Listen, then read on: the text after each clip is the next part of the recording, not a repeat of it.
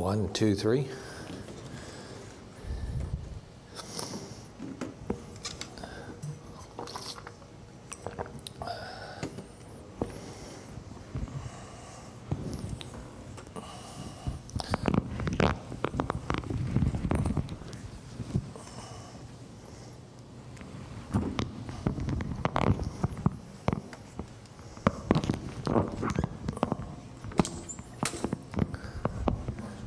Let's move it out.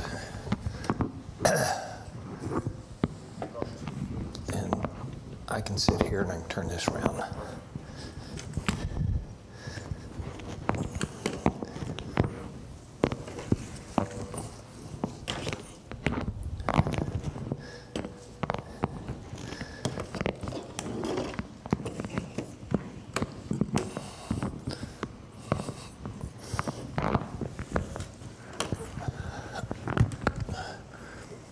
Ready? Okay. Well, good evening. Thanks for coming. My name's Stephen Daniel. I'm a senior community liaison with the Houston Police Department. My specialty, unfortunately, is how to survive active shooters for civilians. It's kind of a shame, quite frankly, that we even have to have this discussion, but I think we all acknowledge that's the world we live in today. So that's what we're going to talk about, is how you survive an active shooter. Now, Chief Arcevedo says good evening. He couldn't be here, but I got his picture, so we can see what the chief looks like. You know, we got to give him credit. This is about ordinary people doing extraordinary things. And I'm telling you, you can do it. If you get in one of these situations where there's an active shooter, if you've taken the time to create your survival mindset through visualization, you can do it. Now, to date, I got 4 survivors that have come to me and said, "Sir, the information you taught saved my life when the shooter started killing people all around me." Most recently was an attorney from Houston. She was out in Las Vegas at that terrible shooting. Before that was another attorney in the mall in Nairobi, Kenya. So the bottom line is, this stuff really does work. Now, I want to start out by talking about this gentleman here, Jason Seaman. Jason is a school teacher at a middle school up in Indianapolis, Indiana. Back in May of last year, young boy comes to school with a gun and starts to shoot. He shoots a 13-year-old girl, then Jason goes into action. He tackles him, takes him down, got himself shot 3 times, but this was on Monday, and I noticed by Friday he was in the news at a softball game, so I think he's probably doing okay. But he did something, quite frankly, that's pretty spectacular, because in 25 years of active shooting experience, over 1,000 episodes, I can't find a single one where there wasn't at least one fatality. And yet, because of Jason's actions, nobody died that day. So in my book, Jason's a pretty special guy, okay? But now let's go 180 degrees around the circle. And we go to Sutherland Springs, Texas, where 26 people died and 20 were wounded. And then we read what old Edmund Burke says: the only thing required for the triumph of evil is that good men do nothing. Well, I hate to say it, but that little country church is the epitome of that quote. Nobody did anything, and we look at the tragic results. So I'm telling you, if you get to that worst case scenario, you got to fight these guys. You just do. But let me tell you, we're going to talk about quite a few options ahead of time so that most likely you won't ever get to that point. But if you do, you got to fight and you got to be aggressive, all right? Now, survival mindset, that's pretty much everything in my world. So I pigeonhole people into 1 or 3 categories based on just that. Instinctive survival mindset's the first one. Just like Jason Seaman, God blessed them with this from the very beginning. But this is where I'd like to see all of you find yourselves, and that's what I call a developed survival mindset. You take this information, you process it, you think about it, you visualize. Here at worship, and at work, and at school, and at the grocery store, all the different places you go, you visualize being there, a gunman coming in and applying the run, hide, fight tactics and techniques. And I'm telling you, if it should happen to you in 2.5 or 6 years from now, the odds are you will make good, intelligent decisions. By the way, I'm not really big into people carrying guns to deal with active shooters. I mean, I have a concealed license. I'm not being a hypocrite, but I'll talk more about that. But survival mindset. God has blessed us all with good brains. If we will use them, it's the most powerful weapon there is. But the majority of people, unfortunately, they fall into my third category despite my best efforts. And for lack of a better term, I just call them ostriches. They're sticking their head in the sand. They're ignoring reality. It's not going to happen to me. Those are the people I worry about, because if they ever are the victim of an active shooter, most likely they're going to be the fatalities. Not a category you really want to be in. So who's a shooter? Well, they tend to be Asian or Caucasian, usually. It's us crazy white guys, just is. Now, they age and range from 12 to 88. So there's hardly any difference in ages. We see all types of killers out there. They tend to be underachievers. All right, they're the kid in school that didn't make the football team, is not dating the cheerleader, not on the honor roll, any of that stuff, but it's not their fault. Whose fault is it? Well, obviously, it's the fault of the people working hard, achieving their goals in life. It's their fault. These losers can't get ahead, all right? It's their fault. Now, the reality is, these guys simply have inadequate coping capabilities. They just cannot cope with the pressures of the world they live in. Now, the FBI, they tell us between 2000 and 2018, we had 277 active shooting incidents. 884 people died, 1,544 were wounded, and 40% of the shooters committed suicide. Now, the majority of these shootings do tend to take place between 6 a.m. and 6 p.m. Now, there are certainly some outside of those parameters, but by and large, those are the hours that most of these shootings take place. Statistically, you're not going to be the victim of an active shooter. Hey, that sounds good, right? Look at these bullet points and tell me how comfortable you are with that. I think the reality is, forget the statistics. Any of us could become the victim of an active shooter pretty much anywhere, anytime, any place. That's just the reality of the world we live in today, unfortunately. Now, we do know 85% of the guns used to kill our children in school, they come from home. Now, we're having this big debate, gun control legislation. If we could just pass that legislation, we'd stop all this active shooting business. Well, maybe, maybe not. Right now, that is still an opinion. This up here, I'm sorry, that's a fact right there. 85% of the guns do come from the home. Do you think perhaps we need to be having more serious conversations with our parents about responsible gun ownership? Just an idea. We do know that 73% of the shooters are familiar with the location. That's because a lot of these shooters, unfortunately, are kids in school, and they know that school inside out. 77% spend a week or more. Now, a lot of this silliness we hear on the news by these newscasters about copycat active shooters, I'm sorry, I don't buy it. It's not such. And we'll talk more about that in just a bit. But 77% do spend a week or more. These are not spontaneous events, and we'll discuss that. Now, this really troubles me. We have more likely to have these incidents occur in educational institutions or religious facilities. Stop and think for a minute. What aspect of our society is more sacred than the places we send our children to be educated and the places we choose to worship? But yet, that's where these evil people choose to do their deadly work. Now, how do I survive? Pretty good question. Hopefully, that's the reason you all showed up tonight, is how do I survive? Well, right there, I had the picture of 26 individuals, 20 children, 6 educators from Sandy Hook Elementary. Conceive in your mind just how long 4 minutes is. That's all it took for those 26 people to die, 4 short minutes. So I'm telling you, if you're ever in a situation that is moving at that pace, If you don't have your predetermined survival mindset with good, intelligent responses up here, probably it's not going to work out too well. Now, this is not rocket science. It's not difficult. It's nothing more than common sense, but there's a catch.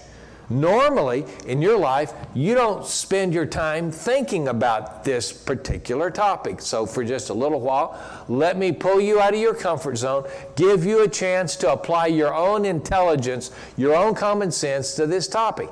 And doing so, you'll establish some good sound logic and data up there in your brain. And in a crisis, most likely, you'll make a good choice that really improve your chances of going home alive. We're going to talk about common characteristics of an active shooter, prevention. Once in a while, we can prevent these things. Not too often, but we're getting better.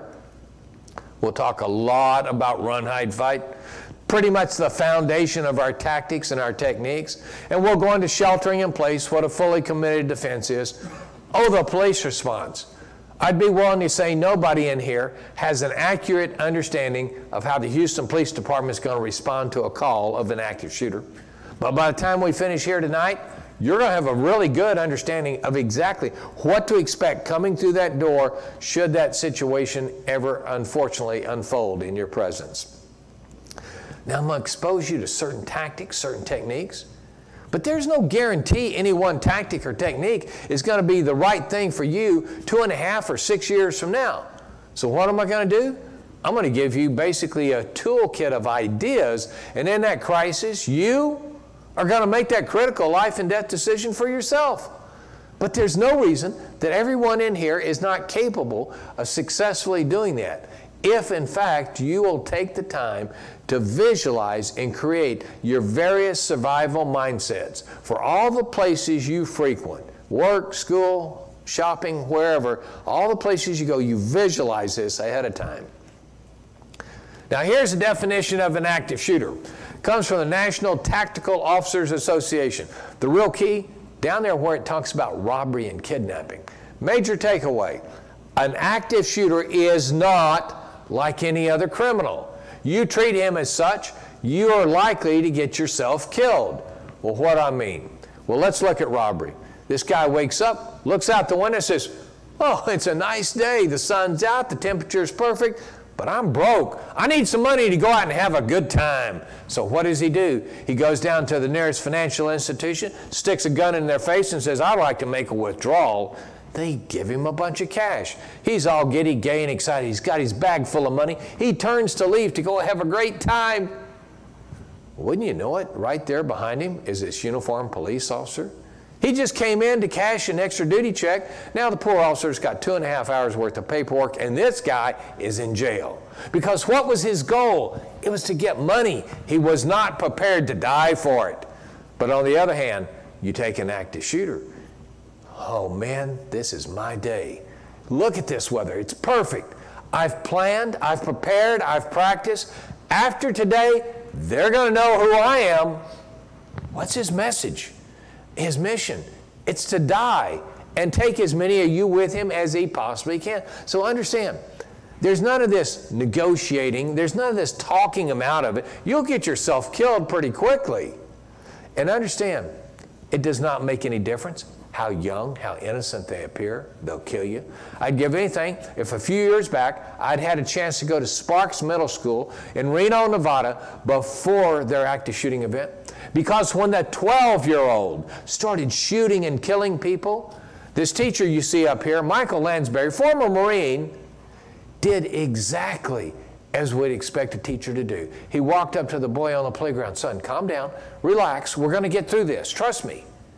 Little did Michael understand, every step closer, he put more and more pressure on the 12-year-old. It is reported that every step he took, the 12-year-old said the same thing, don't make me do this, don't make me do this, and finally the 12-year-old pulls the trigger. Michael Lansbury died in the dirt on the playground. So understand this, there is none of this talking them out of it, okay? Run for your life because they seriously are about to kill you. We do know 60% of the active shooting events are over before the police ever get there. So obviously, there's a significant possibility you, the average citizen, just may play an important role in bringing this thing to a conclusion. We go to Sandy Hook. About 3 years ago, I had a chance to spend half a day with Colonel Danny Steubens, Connecticut State Police. Colonel Steubens was in charge of managing this terrible event. I learned quite a bit from the colonel that day. Most of it, we're not going to talk about. It's pretty unpleasant. But there is one thing that's really critically important that we need to talk about today, okay? Glad it's your phone, not mine. Anyway, here's the deal with Sandy Hook. You know, those people, it was just a pure tragedy up there. And Steubens told me, he said, look, you know, you can't imagine how terrible that was. Let's look at that little town. First of all, the people that were murdered, I mean, they were hugely affected, and their families. But it doesn't stop there. You know, it goes beyond that, because after they replaced the shot out glass in the school, they mopped up the blood in the hall and the classrooms. What remained? A perfectly good elementary school, nothing wrong with the building at all. But the people in Newtown could not stand to drive around their little village, look down there, see that schoolhouse, be reminded of this horrible event. So guess what? They got together and they took a vote and they bulldozed down a perfectly good school building. The house where the shooter grew up, over $1 million, bulldozed down, filled in the basement. To this day, the people of Newtown are still reeling from that terrible, terrible event. But it doesn't stop there. Colonel Steubens told me, he says, look, 50% of my officers that engaged have subsequently come to me and said, Colonel, I can't ever do that again. They've given up their careers in law enforcement. They've moved on to find new professions. And Colonel Steubens and the 50% that have remained, they're all getting counseling on a regular basis. These horrible events do not just drift away, I'm telling you. Now we see the little lady up there. She has a look of anguish on her face, rightly so, because that phone call she's taking has just advised her her baby is dead. 3 weeks later, she comes out and makes this statement. We cannot control the situation that come to us in life. We can only choose how to respond to them. First, I think there's tremendous truth in that statement about life in general. But my goal tonight is to focus on that word choose. I want to give you some very viable, credible, intelligent choices from which you could choose should you unfortunately ever become the victim of an active shooter. Choices that would significantly improve your odds of survival. Now we go to Virginia Tech back in 2007. 32 killed, 29 wounded. Now, with the exception of the Second Battle of Fallujah and the helicopter crash trying to rescue Marcus Luttrell, you would be hard-pressed to find a battle scene in Iraq or Afghanistan that suffered those kind of casualties. Nonetheless, that's what played out on a university campus back in 2007. And for many years, I've been telling my audiences, this is the deadliest active shooting event in the history of our country. Oh, and by the way, you know what today is? It's the anniversary of that terrible shooting, okay? So, but anyway, that's Virginia Tech. Well, what took place? Okay, it started off in the dormitory, all right? Pretty quickly, it moved from there to Norris Hall, up on the second floor. Language classes are in session this morning. First one to notice something out of the ordinary, the French professor. She opens the door, looks down the hall, sees the shooter, comes back in, call 911, get under your desk. Now look at those desks. Do you really think that's going to protect you from this lunatic shooter? But let me say, there's just one problem here. As smart as this lady was, she never contemplated violence in her classroom, and when it came knocking on the door, she was devoid of any intelligent response. The consequence, when the shooter decided to depart, he left 11 dead students. Number 12, the professor. A number of other students seriously wounded. Gun smoke drifting through the air. Phones ringing, people screaming, crying. Right next door, somebody had this crazy idea.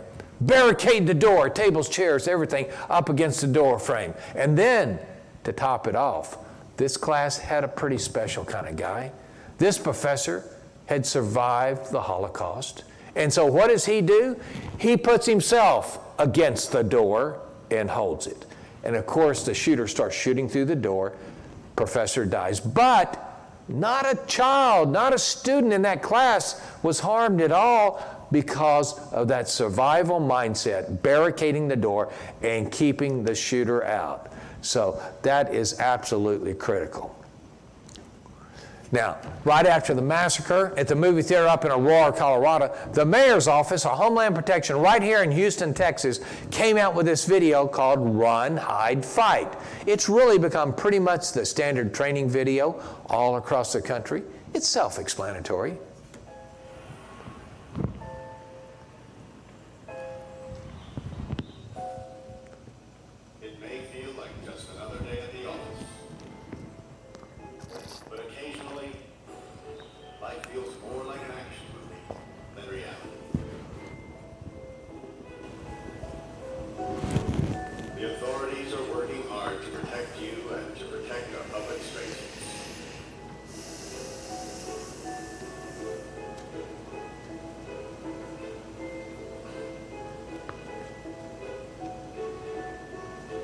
Sometimes bad people do bad things.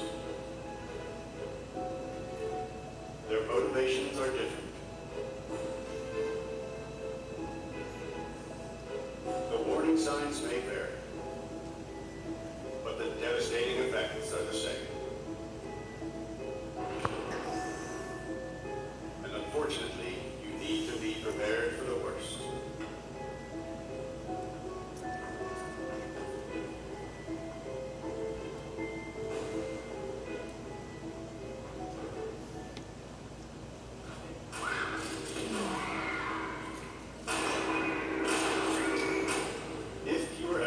Yourself in the middle of an active shooter event. Your survival may depend on whether or not you have a plan. The plan doesn't have to be complicated.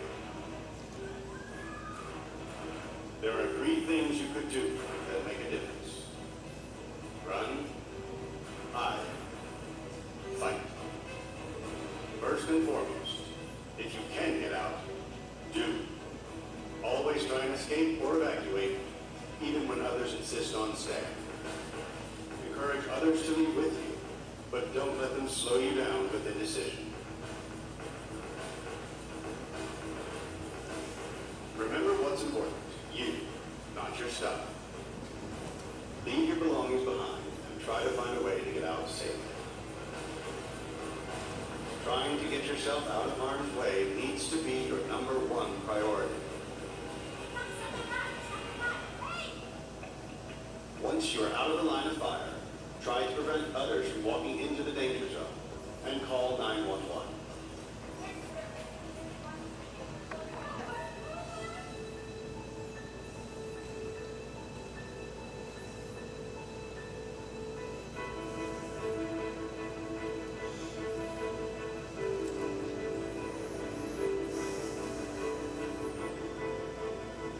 If you can't get out safely, you need to find a place to hide.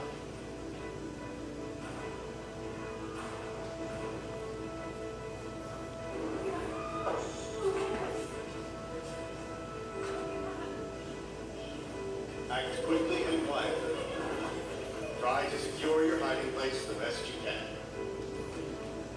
Turn out lights, and if possible, remember to lock doors. Silence your ringer and vibration mode on your cell phone. And if you can't find a safe room or closet, try to conceal yourself behind large objects that may protect you. Do your best to remain quiet and calm.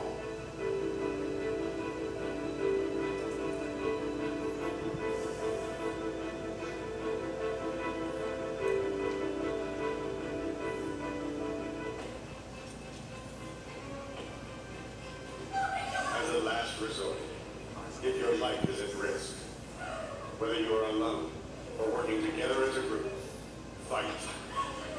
Act with aggression. Improvise weapons. Disarm.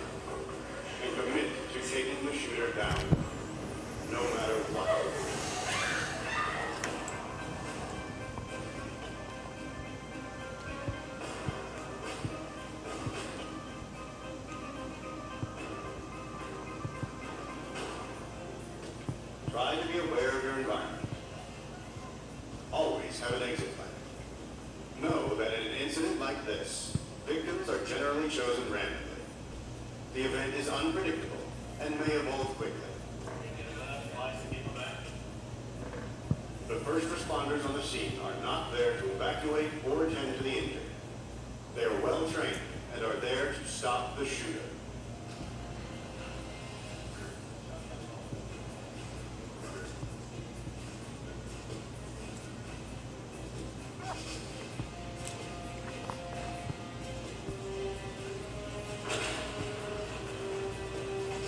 Your actions can make a difference for your safety and survival.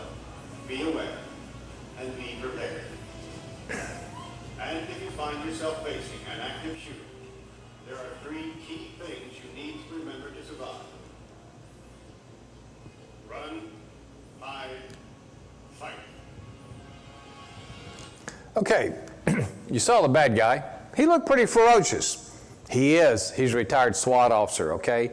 But most of the shooters aren't like that. They're little wimps. The only thing that makes them big is they got a gun in their hand. So don't get it locked in. Oh, I couldn't possibly deal with that guy. Yes, you can if it gets to that point. But we're going to talk about several options ahead of time that hopefully will avoid ever getting to that point. Now, after Las Vegas, I got thinking about the situation. I think there's a new strata of shooter coming on scene, and it tends to be middle to older age white males. I mean, that's me. I'm sorry, it just is. And I got thinking, what's driving these guys? Well, I think number one, they're really frustrated with the world we live in today. I mean, I don't care what your political beliefs are. Right now in this country, there is so much frustration in the political arena. It's just crazy.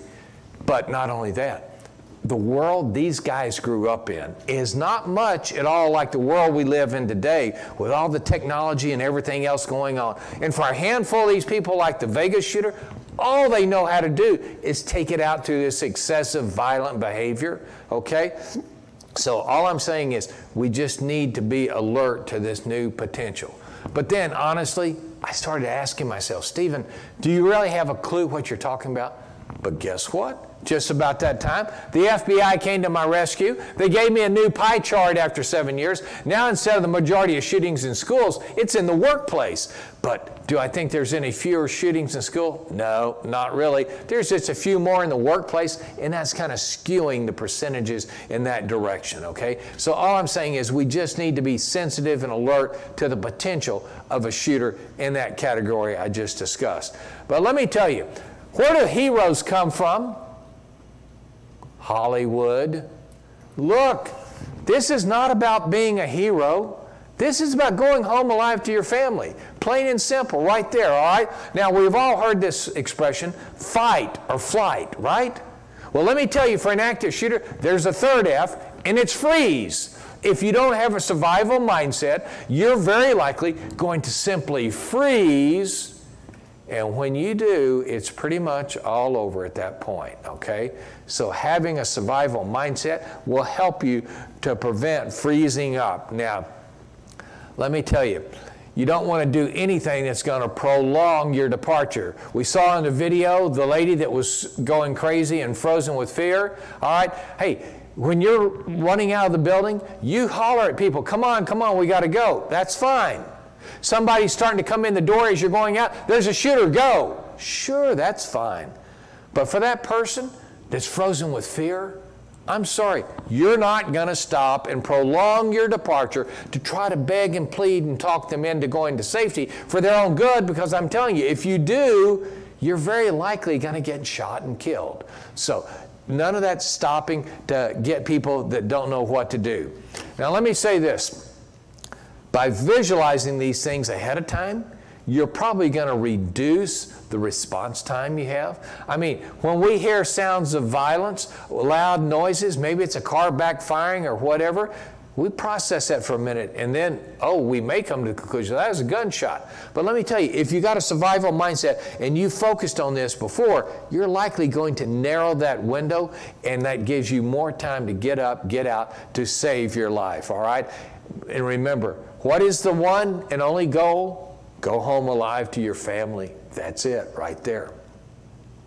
Now, the best defense is obviously to prevent these things from ever happening. Once in a while, we can actually do that.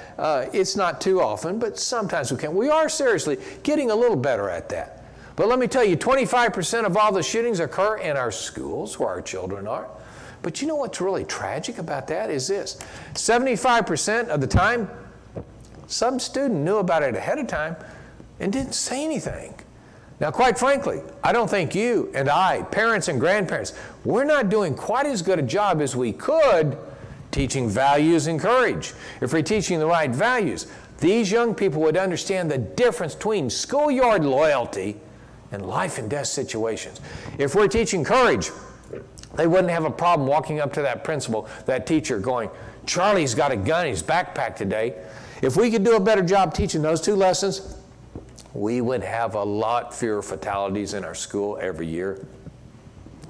But clearly, if we're going to prevent these, we have to know what to watch out for. And in just a few minutes, I'm going to hit about 28 bullet points very quickly of just what those signs, those actions are, that if we by chance are around this disturbed person ahead of time, we might recognize and be able to cause some type of intervention.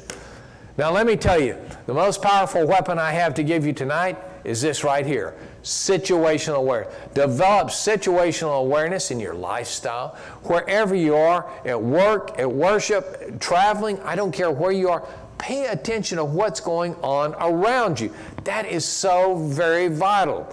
You know, and if you have care and custody of one of three categories of people, children, medically infirmed, or elderly, frankly, I think you have a moral imperative to exhibit situational awareness for their well-being as well as your own. But hey, if you get distracted, or you just don't think it's a big deal, expect one or two things to happen. One, you'll likely have some kind of accident. Okay, maybe it's simple as tripping over the curb going out there to the car. Or maybe it's as serious as pulling right out there in front of a concrete truck. Or two, some low-life criminal is going to pick up on your inattention. He's going to perpetrate some kind of crime against you. He's going to steal your car, kidnap you, murder you, whatever. I'm telling you, stay aware of what's going on around you. That is just so very vital. And look, to go along with this, develop a critical eye. What's that? Well, in days after this, whenever you go, say, into a restaurant to eat, first thing you do, exit, exit. You identify the exits. Just in case something bad goes down, you know how to get up and get out of there. That is absolutely critical, okay? And if that hostess wants to sit you by the front door, that's not the place you want to sit, because let me tell you, that's probably the first place the shooter is going to start killing people, all right? Just keep that in mind. Now, we learned some valuable lessons from Las Vegas. Oh my gosh, do you realize there were over 800 injuries out there? 800? In my lifetime, I don't recall any situation in America where we had that many civilian casualties. Look, there's no city in America that has enough first responders and can get them on scene quick enough to deal with that. It's just, it doesn't happen, all right? So the bottom line is, we all need to learn how to do basic first aid for gunshot wounds. That's absolutely critical. But understanding these lessons from Las Vegas is so important. Number one lesson we learned is whenever you go out in public, your safety depends on you. Depending on where you're going, what you're doing, making intelligent decisions. I mean, let's be honest. There's certain places in Houston, Texas, as much as I love this city, there's certain places that none of us have any business being at 3 o'clock in the morning. Not a smart move, okay? We got to think about these things ahead of time. So look around, pay attention to where you're going, what you're doing. Now, let me share something with you. I think we all know what happened in Las Vegas, right? Outdoor concert, big hotels looking down, okay? Have you ever thought about Discovery Green downtown? Nice new hotels outside around it, okay? I was teaching at one of the new hotels the other day. I asked the director of security, I said, sir, what do you do? Somebody rolls that luggage cart in, bags piled up, 5 or 6 long guns hanging up there. Well, sir, we let them take them to their room. You got to understand, look how many gun shows a year we have at GRB right across the street. And those people, they stay in our hotel. And let me tell you, they're not going to leave their guns in the convention center overnight. So all I'm saying, folks, is, hey, many times a year, we have activities at Discovery Green, and simultaneously, there just may be a significant number of weapons in those hotel rooms looking down on Discovery Green. We are no more exempt in Houston, Texas from one of those horrible tragedies like Las Vegas suffered than anywhere else in the country. So I propose having your survival mindset with good, intelligent responses ahead of time is not a bad idea, okay? Now, when we hear shots, oh my gosh, I've heard so many survivors of active shooting events, they're interviewed, and they all say the same thing. It's like they had the same script. They all say, well, I heard the sound, I thought it was fireworks. Really? Fireworks? Let me tell you, there's no promoter or producer in his right mind, in my opinion, that's going to incorporate fireworks into a program in this day and age. The only exception to that is most likely our 4th of July, okay? But, you know, so here's the rule. You hear a loud sound out in public, it is a gunshot until you know better. So treat every loud sound as a gunshot until proven otherwise, because that may make the difference. That may give you the extra 20, 30 seconds of time you need to get up, get out to save your life. Now, let me say this. Again, we saw mass casualties out there in Vegas. You and I, we've now become the first responder because there's no city that has enough first responders, no way. I listened to a trauma doctor from Vegas. He said, hey, you get somebody on my operating room table in 5 minutes, suffered a massive loss of blood, gunshot, car wreck, industrial accident, makes no difference. If in that 5 minutes, nobody's done anything to stem the loss of blood, let me tell you what's going to happen. They're going to die on my operating room table every time. So folks, it's become inherently necessary that we all know first aid for gunshot wounds, how to put a tourniquet on a limb, how to put pressure on a wound that you can't get a tourniquet on, how to take a candy wrapper, hold it over a sucking chest wound, very basic, very essential. And look, it may be a total stranger, you save their life, but it also may be a family member. So I really encourage you strongly to get some basic training in first aid for gunshot wounds. Where are you going to get that? Well, here's an option. It's pretty good. Southeast Texas Regional Advisory Council, known as SATTRAC. It's a government agency, and they go around a 17-county area around Harris County, and they teach first responders, both firefighters and police officers, the fundamental skills they need to service us as first responders. And guess what? They're now coming into the civilian arena. They got this course called Stop the Bleed. It's about a 2-hour training, and they'll come into your facility. They'll come here, and they will do this training for free. All you got to do is call that number, and they will come out and teach this course to you. Another option is the American Red Cross for 25 bucks. You can take a 30-minute online course. But seriously, get that training. Get them out here. Get as many of your people together as you can, because the more people you teach this, the more lives they will save, I'm telling you, okay?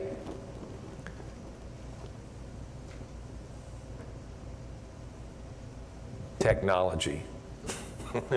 We used to take a pad and paper and write a pencil. Yeah, people, they don't know how to write with pencils anymore, right? So that's okay. He got it. Now, the FBI, they tell us there's 5 phases to an active shooter. And I agree spot on. In fact, this morning I was teaching a group, and there just happened to be the Houston head of the FBI there, and he said, yes, sir, you're on target. That's it. Okay. First, they fantasize. They obsess about doing these terrible acts. Oh, and then they create a plan. Let me tell you, these active shooters, they're crazy. They're really crazy. But don't sell them short. They are not stupid. They're smart, but they are mentally ill. There's no getting around it. But look at Parkland, Florida, Santa Fe, Texas. Look at the plans they created. As evil as they were, you got to admit their plans were successful. Look at the body count. Yeah, no, they're not stupid. They're just evil. They prepare. They may go out and buy the G.I. Joe garb, all the stuff that makes them feel strong and macho. Practice, maybe like the Columbine boys. They go out and target practice, even have their friends videotape it. And number 5, they kill all these people. Well, what's critical about this? Obviously, there's a timeline. These are not spontaneous events, but that's a good thing, because during this time, They just cannot help but put off certain signals, certain red flags, certain suicidal indicators. And if you, by fate, just happen to consistently be around these troubled people, you may be able to cause some type of intervention, all right? How would you do that? Well, here's a good option right there, direct encounter. Charlie, what's going on, man? I see you're having problems. Sit down, we're going to talk through this right now. Most people are not good with that. That's okay. Go to supervisors at work. Go to HR, senior management. If nobody in the organization is comfortable with it, that's okay. Give us a call. We just happen to be the only police department in America that has an entire division with a commander running it that focuses exclusively on dealing with the mentally ill. In that division, we have 18 to 20 CIT officers, crisis intervention trained, and we pair them up with clinicians from the Mental Health Association. Every day, we have 4 of those teams in patrol cars driving around the city of Houston. We get a 911 call with a mental health nexus, we send a team out. They get on scene. Here's that paranoid schizophrenic. He's trying to communicate, but it's almost like he has a tin bucket over his head. He just can't get it out. Thank goodness our team of trained professionals know how to work with this guy. And in most cases, we end up with a peaceful resolution to a mental health crisis. Unfortunately, in the past, and currently in other locations that don't have our resources, it tends to go tragically violent. So don't hesitate. Give us a call. Let us get out there and get involved. Now, in the last 6 or 7 months, the mental health unit, they've developed an additional capability. They've taken 4 seasoned officers that are CIT trained, and they've given them extensive additional training from the Mental Health Association. And when people like you call us at that number and say, hey, this guy at work, he's acting like this and doing this, I think that's a problem. We go, yeah, that sounds like an issue. We send this team of officers out. We sit down in private with this guy and we talk to him. If, in fact, he needs immediate mental health intervention, we'll get it for him. And if we feel like he's a threat to himself or to others, we'll get a court order. We'll go into his home, remove his weapons for safekeeping until he's healthy and stable and responsible once again. But we got to hear from you. But you know what? I'm not really too concerned about the adult population doing that. You know what I am concerned about? Where do we have 25% of our shootings? School. Stop and think. When you're in school as a kid in high school, peer pressure, it's pretty strong. Now, I do think most of our children have good values and want to do the right thing, but that peer pressure is very strong, very dominating, okay? So what's the thing? They want to do the right thing, but they don't want to be known as a person that was a rat or told on anybody. They don't want them to know they were the one. So guess what? We've come up with a new idea. Here's a group you may be familiar with, Crime Stoppers. We've worked with them, and we're developing this relationship, and this is a prototype of a poster that we're creating that we have hopes of distributing throughout our school systems so that these kids can look up there and say, oh, there are 3 ways I can communicate with Crime Stoppers and tell them about Joey over here and what he's planning to do, and nobody ever has to know it was me. So I really think that's something that's going to end up saving a lot of lives that we've come up with, okay? Characteristics of an active shooter, they have an axe to grind, they're an injustice collector. Everything that's wrong in the world is targeted towards them, they think. They're usually white males, occasionally ladies get in the act, but usually it's white males. Targets are usually victims in their own age group, at work, home, school, church. Do I really have to mention that lately we've seen a significant uptick in houses of worship? My God, I mean, we saw the tragedy in New Zealand. And just before that, the tragedy up in Pennsylvania, and then Sutherland Springs, Texas. And let me tell you, frankly, it doesn't make a bit of difference what your faith is. I mean, we go from the Muslims in New Zealand to the Jews in Pennsylvania, to the Baptists outside of San Antonio. They don't care what your faith is. They just want to kill people. So to me, that's just tragic. But often they don't have an exit strategy. They're often suicidal. If this is a coworker, they may come up to you one day and go, here, I want you to have this. Latest thing out. Got it last week at the new store at the Galleria. Cost me $1,200. It's yours. Don't argue. I want you to have it. I know you're fine folks. But really, a coworker offering to give you something of significant value, that ought to be telling you in big, bold letters, this guy's getting ready to check out. He knows where he's going. He can't take that smartphone with him, so he's going to give it to you. Any of these suicidal indicators giving away things of great value, which is out of the norm, ought to be a big red flag telling you this guy's headed to the wrong direction. There's no consistent, clearly identifiable profile. Now, we all know the FBI has a profile on every criminal out there, right? Wrong. They don't have one on an active shooter. So what's the deal? Well, here's the thing. Let's go back to that bank robber we talked about. You know, he robs a bank. Sooner or later, he's caught, convicted. He goes up to prison. On a nice day, a couple of agents from the Bureau get in the car. They drive up to the prison. They sit down across the table. They give the guy a bag of Cheetos and a soda. They talk for a couple of hours. They talk about really deep topics, sports cars, weather girls. Those agents are really very good at developing a psychological profile of a bank robber. How many active shooters have you seen go to prison? Quite a few die right there on the scene. So the problem is we understand the product of the thought, but not the process.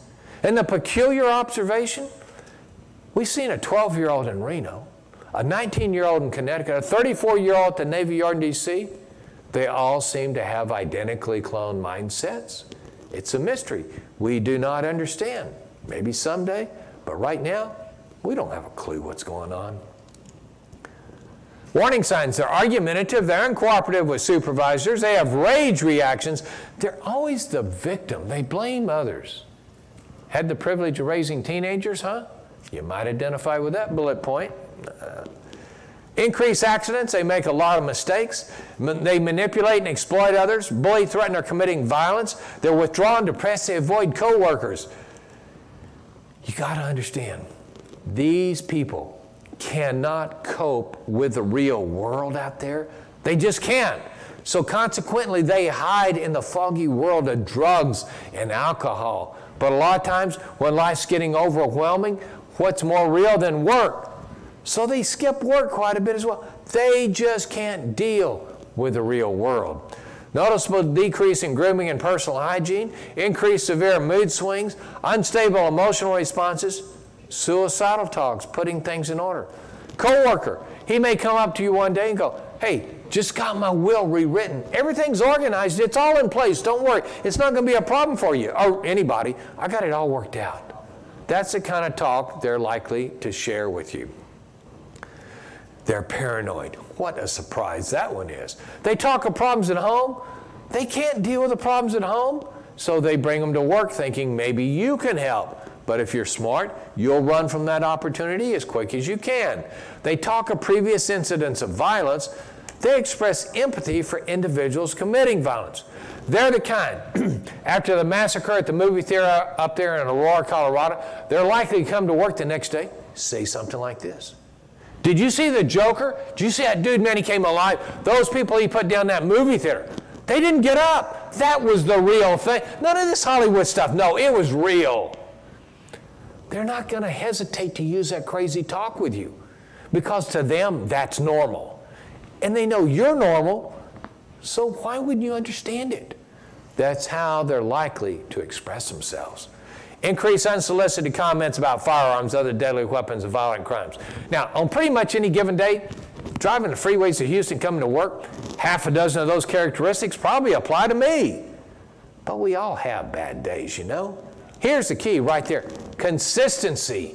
Do you see somebody day in, day out, week in, week out, consistently exhibiting a few of these characteristics? If you do, please get in touch with us. Let's do something about it. Let's not let it just take place.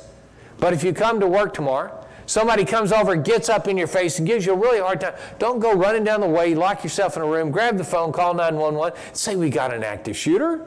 But if you see a consistent pattern, yeah, you need to get something going. Now, when shots are fired, the first thing you want to do is escape. Like my little golden guy, get up, get out, run for your life, get out of there. That is always your first option, all right? Now, let me say this. About a year ago, I'm at the Hobby Center one night teaching a group of volunteers. And during one of the videos, I'm sitting there, and all of a sudden, it dawns on me. There's a lady on the front row, and she is wearing this iridescent orange jogging suit. And it dawns on me, oh my gosh, don't make yourself an enhanced target for the shooter. I mean, if I'm the shooter and I look out in this crowd of dull grays, greens, browns, oh, and somebody's wearing bright orange? Really? What do you think is going to attract my attention? That bright color. So you really don't want to be doing that. If you have something really bright on, you know, shuck it, get rid of it. Don't make yourself an enhanced target. Okay, you're at the dentist. You just finished up. You're on the ground floor of this 5-story building. You're getting ready to come back to work. You open the door of the hall. All of a sudden, shots ring out. You look in the lobby. Oh my God, a guy with a rifle shooting. People dropping blood everywhere. And you look the opposite direction. What do you see? Exit. You tell yourself, when he looks that way, I'm gone. Don't do that. The second you step in that hall, you just gave yourself a 50-50 chance of dying. If you got a survival mindset, i.e., you have visualized being in a situation like this before, what you will do is about face. Go back through that building, get to an outside window, take a heavy object, throw it through the window, and go to safety. Even from the second floor, break the window and jump. You young guys back there, you'll bounce right back. Us more experienced folks in life, we're going to get 1-2 months of rehab. But let me tell you, it's a lot better than an AK-47 round rattling around between your ears. But you know, the truth is, we're not accustomed to destroying property. If you haven't visualized doing this, you're very likely not going to break that window. What you're going to do instead, you're going to roll the dice with your life, step out into the hallway, and folks, that's not a good bet. It's not a good gamble. You're very likely to get shot and killed, so don't do that. But I don't know where you work, but where I work, I got a problem with that because I work on the 21st floor. It's a long way down, so there's no breaking the window. So here's the thing. You're in a building, the 3rd floor or anything higher, it's a different ball game. Here's a ball game. Field of play, the floor you're on, period. You're not going to get on the elevator because if those doors open, you have no chance. Stairwells, forget the stairwells.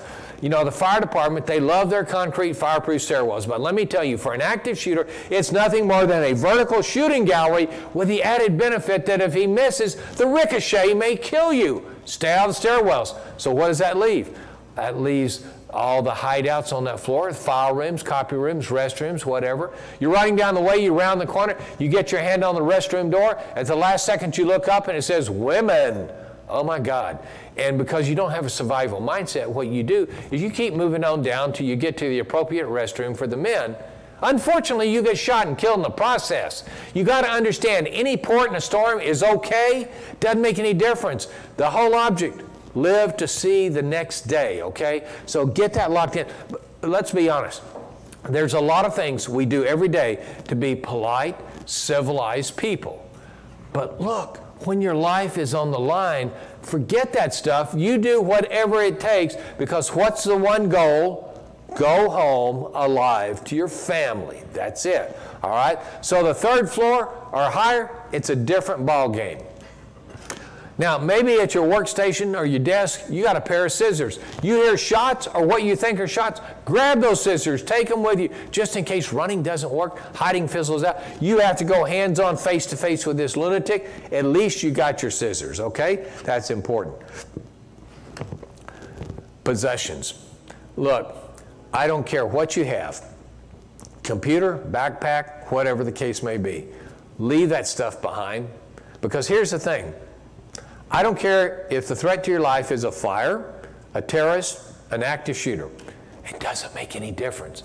In the moment, all that counts is you getting up, getting out. So tell me, what do you possess that is so valuable that you're willing to risk your life to keep that?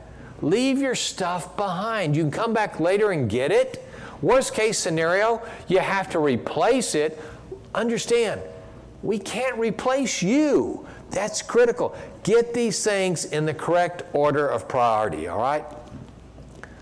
Hiding out, it's a pretty good idea, especially at work. Figure out, hey, if I couldn't get out of here and bullets are coming, where can I go to hide out that he can't get to me, all right?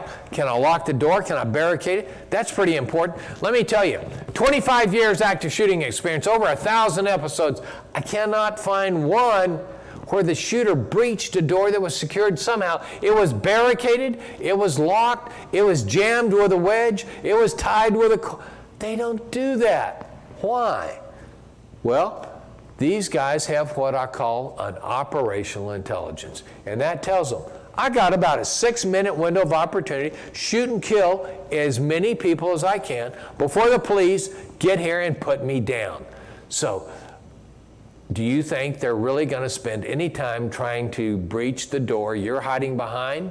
Or are they going to just move on down the way and look for that easy kill shot? I'm telling you, they're not going to kick the door in. You get behind the door, secure it somehow, move to the far recesses of the room, you probably got it made. Now, if you're in charge of the facility at work, pick out some safe rooms that would be a good place to hide and put peepholes looking out. Because when all this is over and one of our officers is banging on the door, Houston police, come on out, how do you know it is? Wouldn't it be nice to have a peephole and just look and say, oh, uniformed officer, we can go out. Or, no, it's the bad guy. Back up, get away. Yeah, I think that'd be a good idea. Thumb-turned deadbolts, smart idea, easy to operate, easy to install, all right? Put those on that safe room, all right? Now, turn off the lights, turn off your cell phone. We have these big, heavy commercial doors all over Houston. I know you've seen them.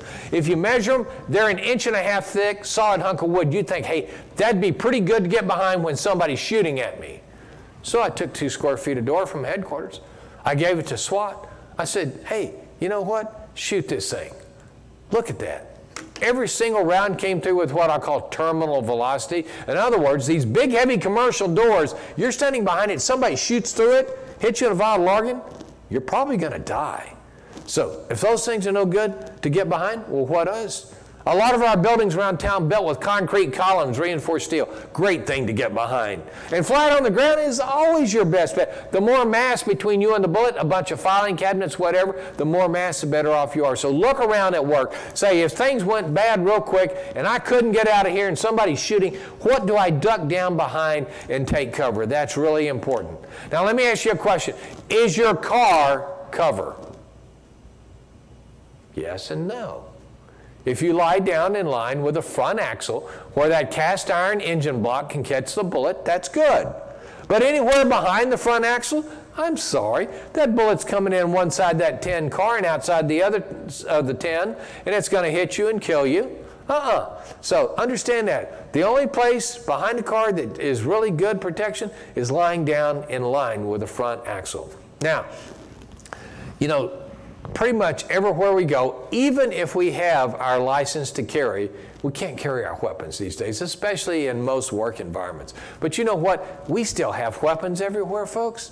You know, my favorite, fire extinguishers. Those are all over the place. You know, you grab one of those, you stand next to the door. If somehow he can get through the door, you stick that nozzle in his face, you pull that trigger, and you let it go till it's empty. You're going to seriously disorientate it, and then when it's empty, it's going to be nice and light. So take it, hit him over the head a few times, all right? Any kind of broken glass held in a cloth, pair of scissors, knife, whatever.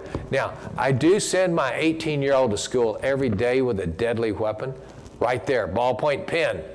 You go, are you serious? Ballpoint pen? Let me tell you, former police officer wakes up every morning a quadriplegic because somebody stabbed him in the neck with a ballpoint pen. This is my message. Your continued existence is on the line here. You use anything and everything with the maximum aggression you can muster so you live to see tomorrow. That's critical. Now, weapons. You see that car up there? Is your car a weapon? You bet it is. Absolutely. 2017, one morning early, I find myself standing on Law Street just off of Wesleyan. In the previous 30 minutes, this lunatic had seriously shot and wounded 10 people, all of them in their cars.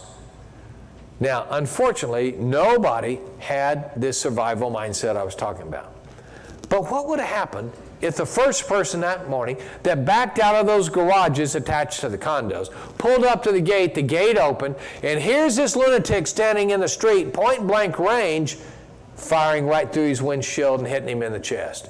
If he had a survival mindset, instead of turning the car to the left, as he did in reality, and get away from the threat, what do you think he would have done different with a survival mindset?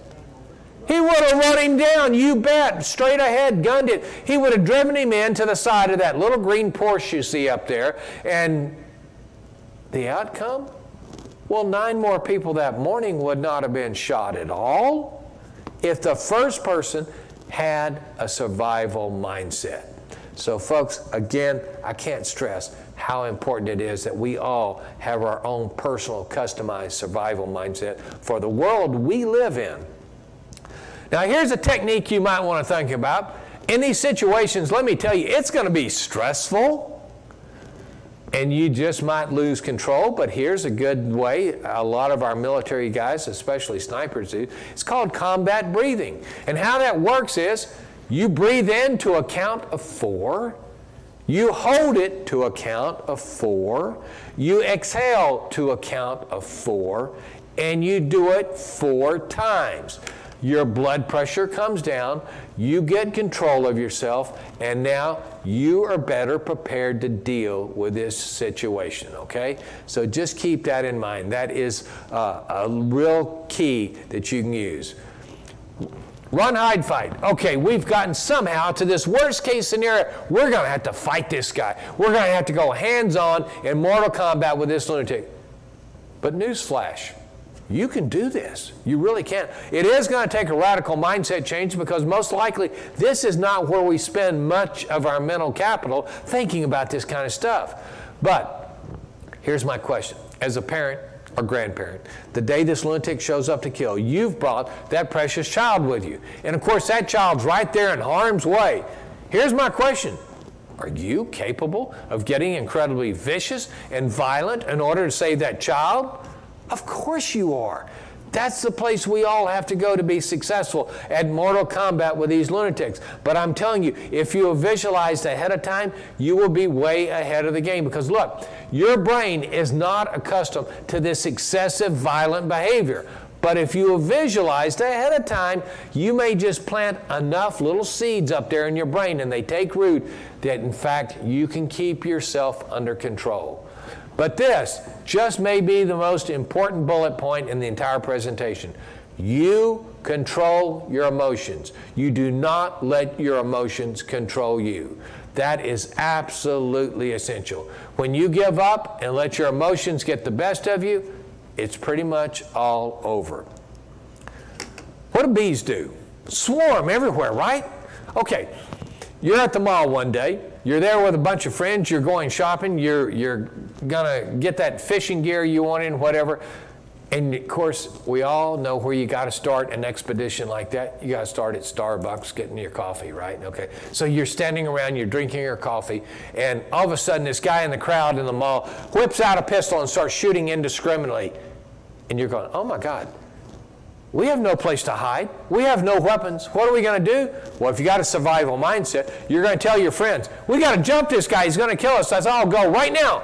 You tackle him. You get him to the ground. Yeah, somebody may get shot and may get killed. But if you stand there and do nothing, I guarantee it's not going to work out well for you. You know, back on that unfortunate day, 9/11, those guys flying that plane into over Pennsylvania, what'd those brave guys on the plane do? They swarmed those terrorists. They took them down. They took that plane down. They died. Yeah, I know. But if that plane had been allowed to fly into D.C., how many more people would have died? So swarming is just one more option. It's a tool that you can choose. But how do you decide that? Critical thinking. You are allowed to think critically. If that means overriding some of the things I've told you so far, do it. Look, let me explain this. In any of these life-threatening situations, it could be a fire, it could be a terrorist, it could be an active shooter. You never know when 1 minute may determine whether you live or die. So you got to make these critical decisions. And if it, like I said, if it means going over something I just told you, I don't care, do it. example, Sandy Hook Elementary. They have a lockdown policies like schools all across the country, and I'm a big proponent of our schools locking down in these situations. But 2 teachers at Sandy Hook said, no, children, come with me. They run out the door, down the hall, out the outside door, up the hill to the fire station. Do you know, not a child in either of those 2 classes was harmed at all? And right next door, that next classroom was a tragic bloodbath of dead children. So understand this. In the moment, you are allowed to make the best decision you can, okay? Yeah, question. Yes. The problem is that in our school, if you try to escape during the lockdown or a fire drill or anything like that, they said you can get expelled for it. Like if you try to escape from a window or. Well, you know, if it came down to it, and you really thought getting out the window was going to save your life, do you really care about getting expelled? I mean, in these terrible situations, you got to make the best decision you can. Now, I will tell you, I really think in our schools, locking down and staying put in that classroom is your best bet. I really do. Because when you start running around, then that shooter's out there, and you may be running across the playground, and he thinks, oh, that's cool, man, and he tracks you, and he fires and kills you. So generally, that is the good idea, is to lock down. So I wouldn't terribly disagree with your school, all right? Yes? Schools, Speak up. in schools, if the active shooter was a member of the school or is a member of the school, wouldn't you think like they would know that they're going to do this in a lockdown drill? Because like, Sure they are, but frankly, you don't have any choice. Yeah, they know that everybody's going to lock down. But here's the thing, too. You got to keep this in mind. A friend of mine, his wife is a school teacher, and she said, you know, the problem is we keep the door locked all the time, but any kind of kid comes up and he bangs on the door, the first student in the class jumps up and automatically opens the door. You can't do that. You know, the teachers got to educate the students that, hey, okay, if you're going to open the door, before you do, you look out that little window and you see what it looks like. I don't care if you know the student. If he's got a gun in his hand, you don't open that door, okay? We got to start thinking smart, okay? So that's the thing right there. So 1999, Columbine High School. Took 3 hours to resolve that issue. We realized afterwards our protocol to deal with active shooters was pretty poor. So we developed an entirely new approach. Pretty well accepted from New York to LA to Houston and points in between. And it goes like this. Every officer has been through 2 days of active shooter training, and it's a real deal, I'll tell you folks, because I'm the only civilian I know of that's been through it, and we take the fight to the bad guy. We don't sit back waiting for SWAT to get there. Now, let me be honest with you. In the early days of this new protocol, we told the officers, you get there, you get geared up and ready to go. You stand by until 1 or 2 more officers get there to back you up and you go. After Sandy Hook, we got talking amongst ourselves and we said, wait a minute. We can't stand out there in the parking lot ready to go, waiting for 1 or 2 officers to come back us up. Because every time we hear a shot fired, we know it's another student dying. We can't do that. So we basically have changed the protocol in writing all across the country. First officer on scene, with or without backup, knowing he's got a 47% chance of getting shot or killed, he goes in to stop the killing, period, all right? We've looked at our firearms, our tactical training, long guns. We currently have about 1,400 officers carrying assault rifles out there on the street, okay? We also teach a priority of life scale. Officer, you get on the street, you have to make that gut-wrenching decision. Who lives, who dies? We're telling you right there. Hostages, innocent, bystanders. First pass on living. Second-class citizen. Oh, these guys. You got to realize, once upon a time, every officer raised his or her right hand. In essence, what they said, if it's absolutely necessary, there's no other option, I'll put my life out there on the line for the citizens of Houston, Texas. Come down to headquarters, 1200 Travis. We got a nice museum. It's free on the ground floor. At the back is that granite wall. Unfortunately, after Harvey, we now have 114 names on that wall. That represents 114 men and women that fulfilled that promise to you and to me that we might live in a relatively safe city. So I'd ask this. Every time you see one of those officers with a badge up here on his or her chest, tell yourself this. In essence, when they came to work today, they promised their boss a whole lot more than I ever promised my boss. Those are the kind of men and women we have out there every day, every night, willing to put it on the line, if necessary, for folks like you and me. But what about these guys, suspects? Wait a minute. He killed 8 of my coworkers, and you're going to let him live? Yes, if we can. We are in the business of saving lives. We're not judge, jury, and executioner. If we can save their low life, we will do it. But understand this. We will do whatever it takes to stop the killing if he gives us no choice. Now, every time I say that, I have to go back to downtown Dallas, Texas, here a year or so ago, when that tactically proficient lunatic assassinated 5 Dallas police officers that night and 1 civilian. And being tactically proficient, he retreated into a parking garage because he knew those thick concrete walls would stop the bullets, right? Well, guess what? Dallas PD, just like Houston, is pretty resourceful. So what'd they do? They took their little robot. They ran it up to the wall. They put a package on the wall. They backed the robot up. They pushed a button, and the wall disappeared along with the shooter. Let me tell you, we will do whatever we have to stop the killing, period. Now, pulling all this together, Alon Stevie, former commando, he teaches a college class how to deal with an active shooter. He doesn't use any martial arts or weapons. He just uses his brain, something each and every one of us, if we create our survival mindset, is perfectly capable of doing. I think you'll find this pretty interesting.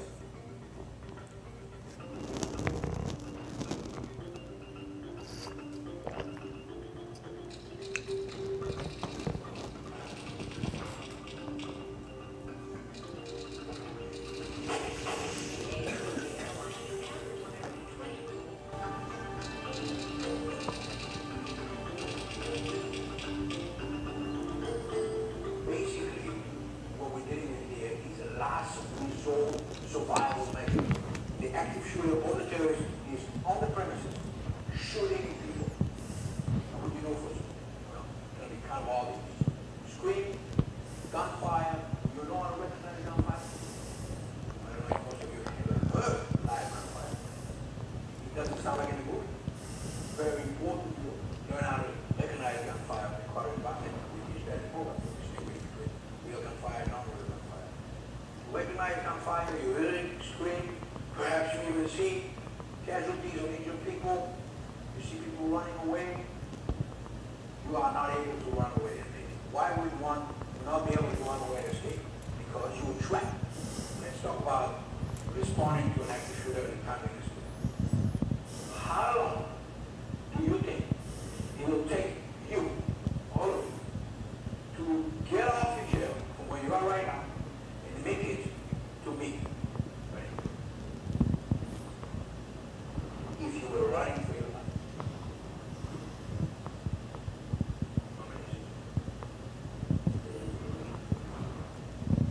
I guarantee you, top 3. But I don't want to guarantee it. I want you to do it. Whoa! Very nice job. That was excellent. I knew I could count on UCI for all of it. Very good stuff. Fantastic. Very nice. Now, once again, would you be prepared to do that? Well, guess what? I think so. You're hearing screaming. You're hearing shouts. You're hearing gunfire. And you're going to know it's coming. It's getting closer and louder. This thing is locked down. Sure you will.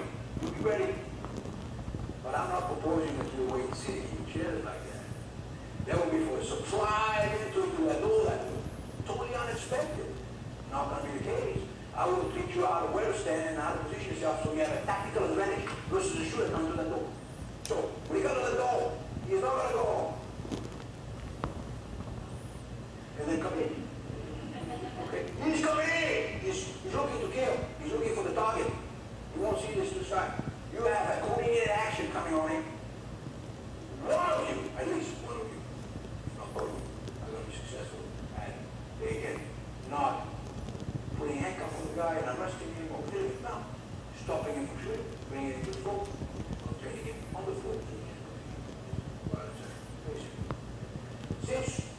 two examples here. One is on this door that has one side only, and then two is that door that has two sides. In the event that you have two types of scenarios that come at you.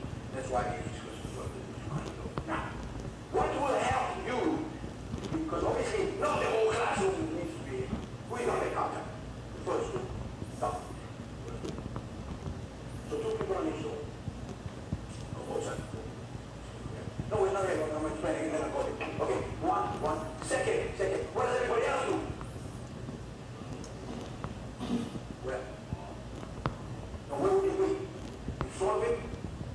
You just learned a big lesson. When he comes in, he's looking straight ahead. So safety says, anybody who doesn't have a role, many of you shouldn't have a role in this state. Get out of the zone. Get out of the kill zone. So go there. The far corner against the same way he comes through, or that far corner. Definitely not here. But there's going to be a few of you that are going to be required to do one very important thing that's going to assure the success of those by the door. And that's attracting his vision and attention on them by throwing object and running across the room in the opposite direction if you can help it than where the attackers, defenders are going to be positioned at. So if I'm coming here, you don't want me as a shooter to turn the wheel, right? What you going to do? You're going to go like that. And throw object running this way. I'm coming this way. Bang! That's it. Now how much time do I have honestly when I come to that door? 1 second. So we're talking time has now shrunk significantly for the shooter to be able to be shooting effective. So just practice with me one time the drill. We have no copy. Yeah. One, and you, right there. Good. What will help you a lot is actually push the knee here. Yeah, because that will collapse a lot easier than my entire body, especially from front. So just aim for the knee. You see that? And let's try one time. The knee, yeah. Nice job. Shots fired in the corridor. Shots fired in the corridor. Nice and safe.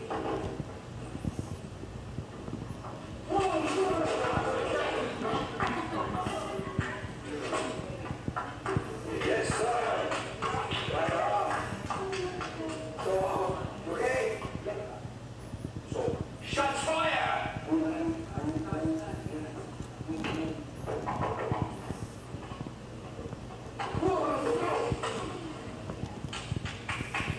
You can see? All right. So, what did you shoot at? What did you shoot at? You didn't see a person. You managed to see a person.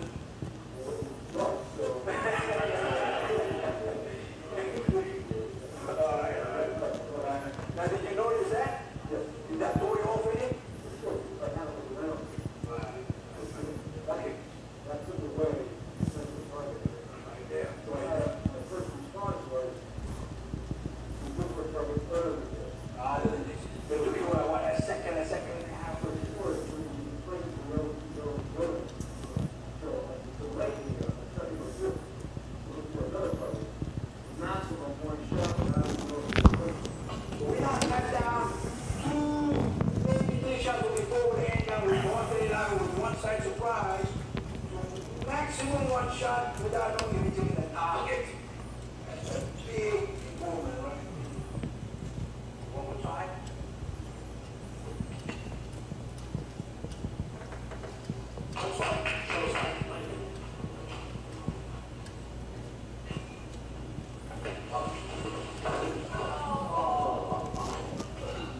All right. So martial art, this is basic stuff. Football, wrestling, this is with a machine gun, guys. If he had a box cutter, do you think he had a better chance? I don't think so. You have to do this with the box cutter the way you did. Left. No way. He can't even do one, barely one with a gun. Box cutter, no chance. This information is essential. Anybody ever get caught in the mall and there was an attack? Any type of attack. Anybody get caught in the school? Essential. You know, organize, 1, 2, get over here, ready, this is the game, that's the plan. Can you explain what it is going to today? Can you show them versions of what they do? Yes.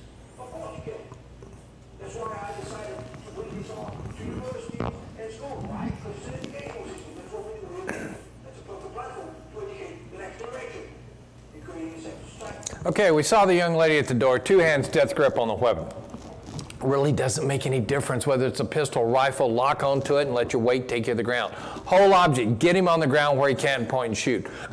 The second person should look around the room, find the trash can, get the plastic bag out of it. Then, if you can, pull a table or chair up next to number 1 at the door, hop up on it. A little more gravity is going to help you to impact when the guy comes through. Say you brought your scissors with you. That's a good thing. You're standing on the table. He comes through. Number 1 locks on, starts to pull him down. You fall off the table, hit him in the back of the head and the neck with your fist. Bring the scissors down into his back. You hit the floor, drive those things home, and then kind of write your initials, in his back, get his attention.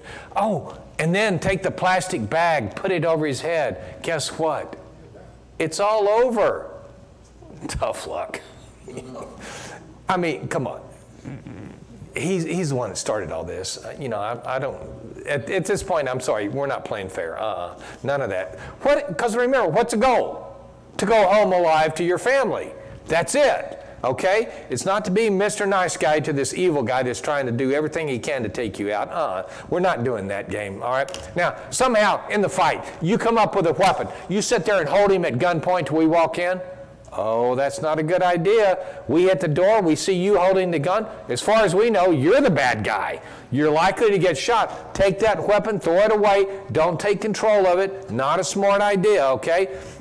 First officer pulls up out front, gets out of his unit, puts a second bulletproof vest on, stops assault rifle rounds, gets a long gun, probably an assault rifle, could be a shotgun, and then he tells himself, okay, this is where I got a 47% chance of getting myself shot or killed.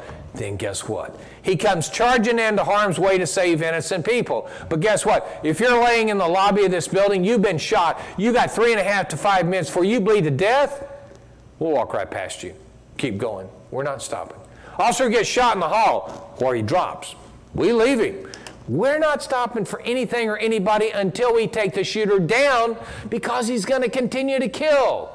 However, our officers have been given training in first aid for gunshot wounds. Where'd my tourniquet thing go? Somewhere here. Anyway. Oh, there we go. All the officers have been issued these tourniquets. Of course, as a civilian staff, had to buy my own. What else is new? And this guy Murphy? Murphy's Law says this is going to be where? Out in the car when I need it. So what am I going to do? I tell you what I'm not going to do. I'm not going to lay there and let myself bleed to death. Not going to happen. I'm going to grab a necktie. I'm going to grab a scarf. I'm going to grab a computer cable. I'm going to get something, get around that limb. I am not going to let myself die, okay? So you got to get that powerful thought in your head that you are taking care of yourself, period, all right? Now we're going to go to the sound of the killing. A lot of times people well-intentioned, pull the fire alarm. We'll let everybody know we got a big problem.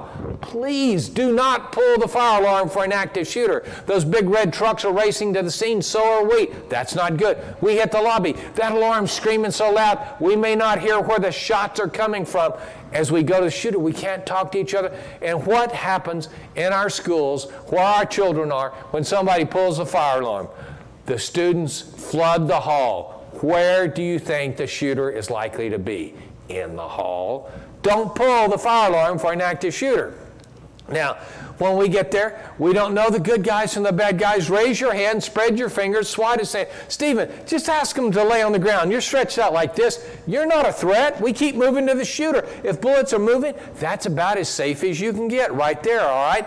Officers are trained that hands kill. Stop and think. Hands hold guns, knives, throw punches. Hands do all the bad stuff. So tomorrow, you're out and about. You're driving along. It's your lucky day. You get a personal invitation to pull to the side of the road to get better acquainted with one of our fine officers. If you're a fly on the wall, what you would see is that officer coming out of his or her unit toward you, hand on weapon. Oh, that's not good. But they look up. They see your hands on the steering wheel. Bingo. Their hand comes off the weapon. They walk up, put a smile on. Y'all chit-chat for a few minutes. Before you know it, you're happy as can be. You're on your way with a $350 ticket. Everything's fine, all right? $350? No, you're not going to get, it's not going to be that expensive. So anyway, keep your hands where you can see them. That's the key thing for these officers.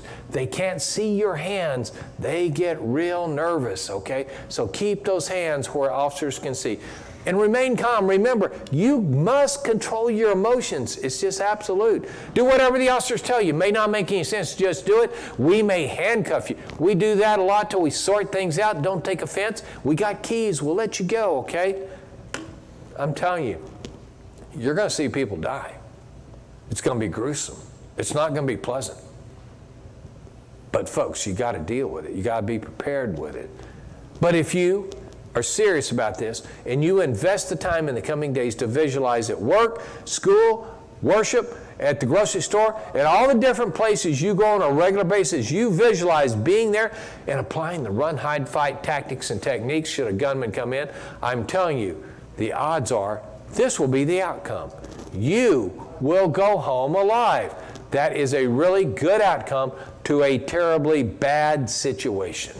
Let me conclude with this. This is not an active shooter. It's a terrorist attack. About 2.5 years ago, Paris, France, Bataclan Concert Hall. Terrorists go in and start shooting the place up. I got a brief from my friends at NYPD Counterterrorism. Read through it. I did a timeline. What I determined, from the time they started shooting until the Paris police came in and engaged these guys, was 1 hour, 35 minutes. Now, mind you, that's from them being mustered on the sidewalk outside the concert hall. By that time, 89 people were already dead. You ever find yourself in a deal like that? You don't have a survival mindset. It's not going to work out very good. Reading on through the brief, there were some people that had a survival mindset. Don't know where they got it, can't take credit. They did. They ran out of the way, went in a room, shut the door, slid a refrigerator in front of the door, turned the lights off, sat on the floor in the dark. Tourist comes by, meets resistance, makes him mad, fans it with a machine gun, bullet snakes through, catches a lady in the leg. She doesn't scream, she doesn't cry. They rally around, bandage her up. Everybody in that room went home alive. I can't stress how important survival mindset is for each and every one of us in this crazy world we live in today. Final question, why? Why does this guy get so excited about teaching this to us? And you may say, he doesn't want to see us die. Not particularly. You got to realize, when you're dead, when I'm dead, we're out of the picture. We don't matter, frankly, anymore. What's left? The people that mean the most to you. Your family, your friends, your coworkers. In order to minimize the possibility of it happening, please, in the coming days, make the time to visualize and create your survival mindset. So God forbid it ever happen to you 2.5, 6 years from now, you will be able to make intelligent choices that will increase your odds of going home alive, all right? If you've got a concealed permit, see me afterwards. I'll give you some ideas. Now, we're going to have Q&A, but first of all, I want this guy lumbering around in the back to lumber on up here. This is Officer Shea. He is one of our officers temporarily assigned to public affairs, which I know he dearly loves. You know, in our business, you're assigned, you go where you're assigned, right? So anyway, any questions you have, Officer Shea and I will try our best to answer them for you, okay? The most important thing I'm going to recommend you guys, like he was saying about the hands, is most important. We don't know who are you. Muslim, Hindu, Christian, we don't know. We don't know you are the suspect, you are the victim. We want to see hands. Once we see hands, we are satisfied. We're going to keep moving forward. Traffic stops. Make sure hands are there. Talk to us. Don't be nervous. We're not going to hurt anybody. Majority of the time, I'll give you a tip. You get pulled over on a traffic stop, right? What's the best thing you can do? Anybody? Have a smile on your face. That's all you want. We pulled you over because of a small, minor violation. We have a duty to do. That's all we are doing. But when we approach you and you throw an attitude or look at me like you're crazy to pull me over, you're wasting my time, it doesn't sound good, right? There's a reason why I pulled you over. No matter what it is, there has to be a reason, because we do not pull over people without a reason. You have to have a reason. That's why we pull over people. We talk to them. Majority of the time, people get pulled over. And they're nice to us. They talk, "I'm sorry, officer, I didn't realize it. What happened? Might be I have made a mistake." They agree to it. And majority of the time, 99% of the time, I just leave them alone. I just give them a warning. But when they tell me, "Why did you pull me over with an attitude?" It doesn't work like that, right? Because if I'm gonna be nice to you, obviously you're gonna be nice to me. You're not gonna be to me. But same goes to you. See what I'm saying? It's very easy, very simple. If you have any questions, ask us. If y'all need any more training, male, female, no matter who it is, we don't have no problem with that. Come talk to us. Let us know. We will provide you with the best training. These guys, they're civilian. But some of these guys, especially this guy, he has more knowledge than anybody else. So these guys are very knowledgeable. They are devoting their time towards these kind of incidents, and they are coming up with a better plan. We are trained to help people to survive, but they're going to give you more techniques how to deal with these kind of situations. Okay? So any questions? Yes, sir. I like the way that you explained, very nice, but it will be very helpful if we have a drill. Say on a Friday when the masjid is full, that if we have a drill that is monitored by yourself or one of the police officers, that how actually people responded. Okay. This is kind of a two-phase program we're doing throughout Houston to about 10 of the mosques around Houston. I'm the first phase, then it's going to be followed up by some of our people in Criminal Investigation Division. They're going to actually come out here and they're going to check out your facility. They're going to write you a suggestion, a report. They're going to take pictures and they're going to make certain suggestions about things you can do to make your mosque safer. And, they may make some suggestions about some drills, okay? So that's part 2, and it's coming in the next week or so, okay? So we have a lot of mosques in Houston. We have to cover it. So like he said, it's a phase 1, just a phase 1, just the beginning of it, okay? We're trying to pay attention on all the requirements people are asking us, and we're keeping a note of it. Don't worry about it. We are going to be back with that. So this is plan A. Once we will get with the phase 1, then we'll go to phase 2.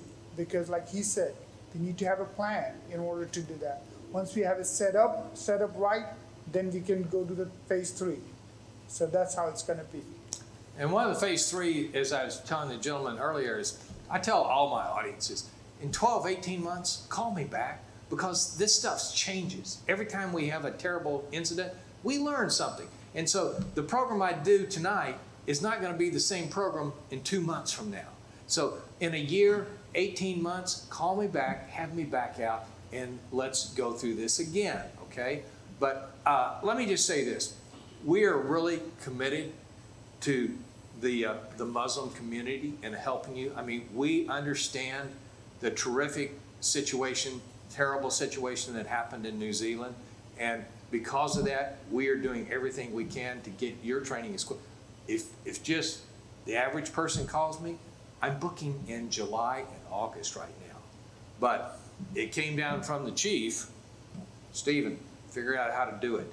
And so even though I have a full calendar, we're still getting this month, before the end of this month, which is almost here, all 10 of the mosques trained that were requested of us. So we really understand that this is a very sensitive thing and we want to give you the support. Your police department is behind you, is all I got to really say, okay? So, thank you. Now, take an extra brochure. My contact information's in there. Give it to a friend, a neighbor, whatever. Because here's the deal. Right now, I need your help. I'm at about 65,000 people I've trained to date. Sounds like a big deal. But let me tell you, in my mind, I got to get to 100,000 before I can retire. So help me get closer to retirement. Give that brochure out. Have them call me. Let me get out there and train more people. Because the bottom line, seriously, the more people we educate, the more lives we're going to save, period. So thank you for your time, attention. More brochures? Yes. If not there, I got some in my pack. If not there, I got I one. thought you had some question. You were raising your hand. Did we have another I was question? gonna ask him if you could share, is it okay to share that with the rest of us? To share the PowerPoint presentation? The problem is, as you saw, I put so much on it. If you want some more information, do this. My email is inside the brochure, inside, not on the back.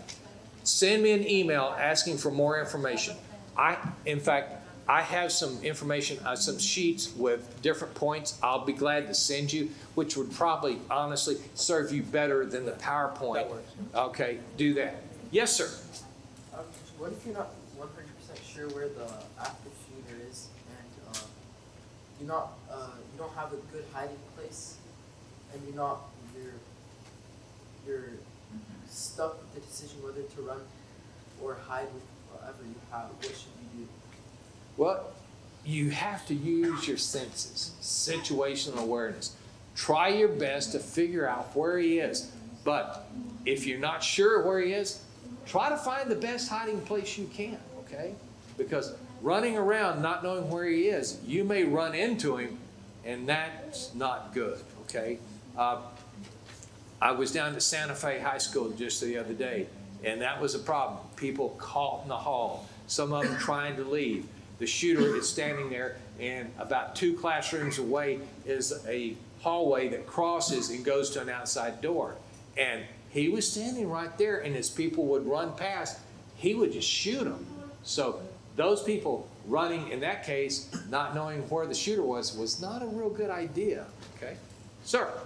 So, like, you know how you said about, like, all these tragic incidents, how they don't go away, like, in earthquakes? So, like, in Santa Fe, like, at the time that shooting happened, we weren't really, my school wasn't really involved, like, we were, like, talking to them or anything. Right. Like, they were close. But then next year when we went them, like, to visit, like, a football game, Mm-hmm. the tragedy was still there, like, people Oh, were yeah. sad about it and everything, like, you could Sure. see what happened. Mm-hmm. Yeah, absolutely. Hey, take an extra brochure and take it to the principal at your school. You go to school inside the city limits of Houston? Where do you go? Okay. Well, their police department, I think, does his training too, or similar to it. All right. So ask the principal, hey, why don't you get the police department? I went to a training up in Houston, and it's pretty decent.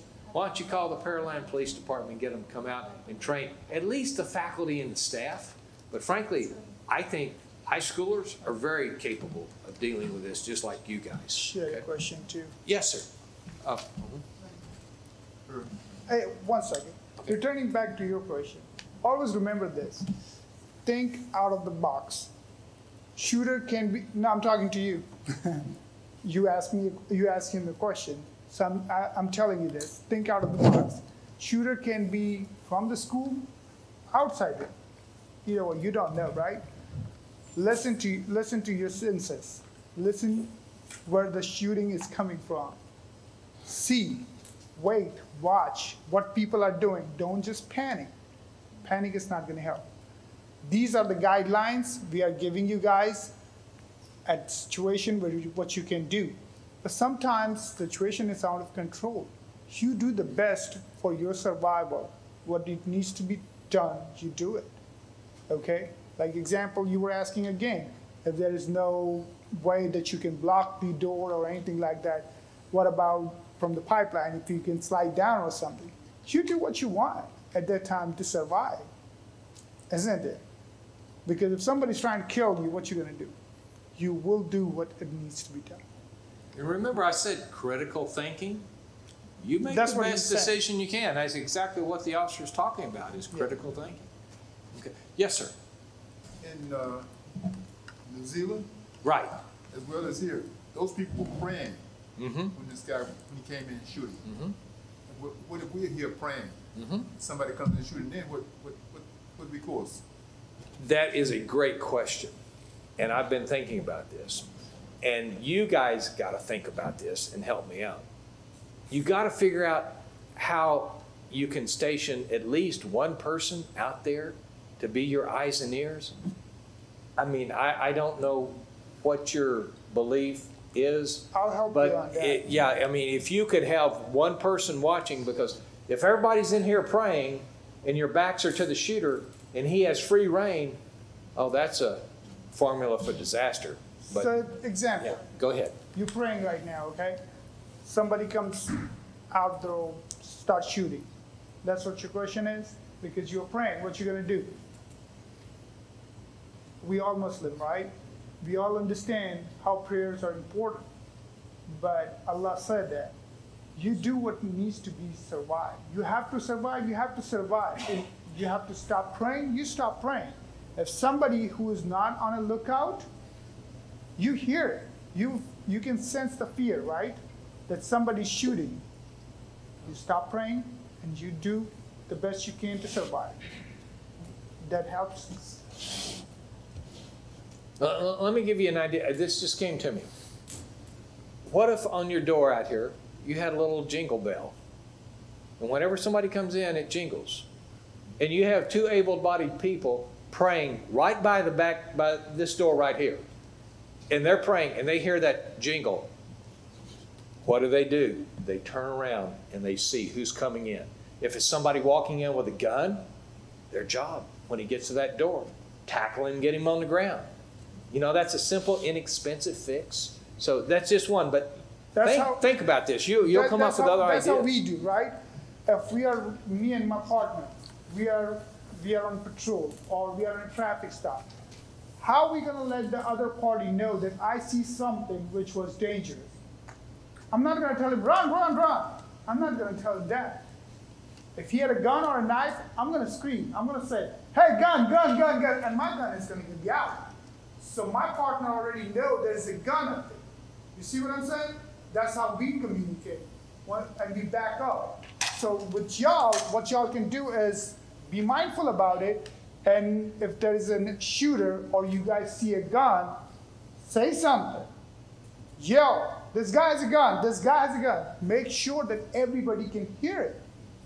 And people who hear it, stop doing what you do. Pay attention what's going on. If you have to run, you run. If you have to take down him, take him down. Whatever needs to be done to protect yourself, you can do it. You have some question, man.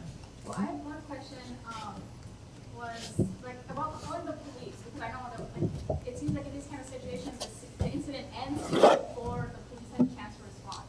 So, you know, I guess most of us, when we first see these kind of things happening, maybe the first instinct is to call the police, even though in the active shooter situation, it's actually our response is the most important response before they get here. So, I guess what priority is it to call the police? Okay. If we start hearing something. He might gonna have a different answer to that. I will let him start off with it, and then I will tell you what I will do as a police officer. Again, you have to critically think. You have to assess the situation. Is it, if he's right here and you're in imminent danger of being shot or killed, obviously you're not going to take time to grab your phone and call 911. You're going to go for him, claw his eyes out, whatever you can to defend yourself, all right? Now, if you're in here and you hear something outside, sure, grab your phone, call 911 and tell us what's going on, let us get on the way. You just have to assess it situation by situation. Because these are the guidelines, okay? But guidelines does not mean that you're gonna 100% follow that step by step. Oh no, Steven said to do this first. Now I'm not gonna do that. Let me call 911 first. Now you're not gonna do that. You do what is safe to do according to the situation. If the shooter is right in the room, you're not gonna have a chance to call 911. First, maybe you're gonna hide or you're gonna attack the person. Whatever you can do at that time. Make yourself safe first. Once you are safe, then call. A lot of people, when they do it, they call their family or they put on Snapchat. Hey, you got in a shooting. Now, I'll be honest with you. A lot of shooting, the New Zealand shooting. It's everywhere it was viral before even police were still there on the scene. It was already viral. because somebody was there recording. I'm okay with it, but come on, okay. Life is more important I mean, than recording something. if you're here like right now, ladies, you have a door right here. I would get up, I'd run out the door, and when I get out here to a reasonably safe position, hiding behind something, I'd get my phone and I'd call from that safe position. Don't do it while you're here in harm's way. So, yes, ma'am. Something always scared me, like if somebody entered your home because they thought there's no one there, and you hide in the bathroom, how am I gonna make my voice talking to the 911? There's no message, like text message. I don't want to. I think you can actually text message 911 these days. Yes, couple of things. Like that kind of question is regarding the home invasion, right? It's pretty much kind of similar situation like that. But I would highly recommend you guys to get with most people, let them know what are you guys having questions and concerns regarding the burglary. There is a difference between a burglary and a robbery than a home invasion. Okay, all these incidents, car accidents, anything. I'm pretty sure you guys have a lot of questions. You guys don't know what to do, and you guys do panic at that time. I'm glad that you asked that. But I would, before I answer that question, I want you to get with your whoever is in charge of the boss, and he already handed you the email address, phone numbers, and all and that. And which one his number? The one. It's the inside. Stephen Daniels. Stephen Daniels should be. Okay.